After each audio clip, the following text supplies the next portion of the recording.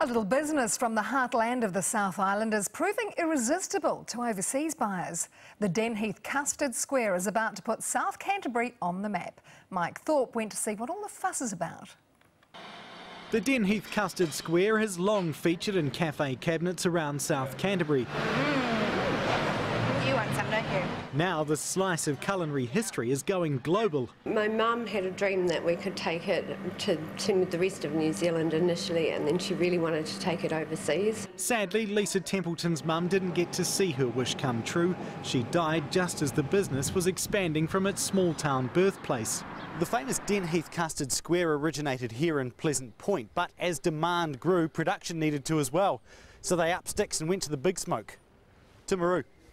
Not that they've lost sight of where they've come from, but it's where they're going that's creating the buzz. After being discovered by multinational wholesalers Costco, these Kiwi custard squares are bound for Australia, the US and Korea, and there's talk of Taiwan and Japan taking off too. The excitement factor and the challenge really is to get the product into the new markets and to see the reaction from it. Mum would be just so proud. Going worldwide is a big job, especially for a small team turning out more than 20,000 squares a week. This Australian-bound order is loaded with 60,000 custard squares. What's fingers? Whoa!